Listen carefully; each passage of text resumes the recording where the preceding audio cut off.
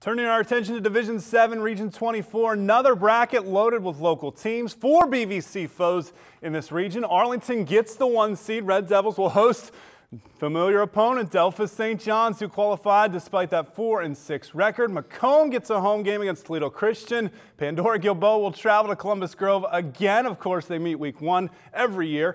Lipsick and first-year head coach Andy Mangus, who I hear is a czar of the computer numbers, also will play on. They earn a 7 seed, matching up with Tiffin Calvert. In this BVC heavy region, Arlington earns the 1 seed. They're 9-1 on the season. Lone loss coming to the BVC Blanchard Division champion, Liberty Benton. Red Devils making their 3rd straight trip to the postseason. They will host the team that knocked them out last year, Delphos St. John's. That one is Saturday at 7.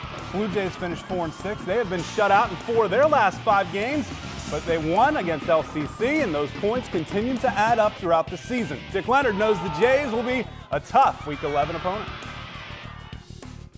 A very familiar opponent, and unfortunately we haven't fared very well against this opponent, and they're really good. There's no doubt about that, and they're really coached really well. They play in a really good league, and that's a bunch of really goods that we can't take anything for granted. They're still the regional champs, and they're going to be that way until someone can knock them out. We're looking forward to it. We got another chance to hopefully beat them, but we got to keep working and practice this week to be able to beat them. It's a great atmosphere. Playoffs is a whole new season, so it's just fun.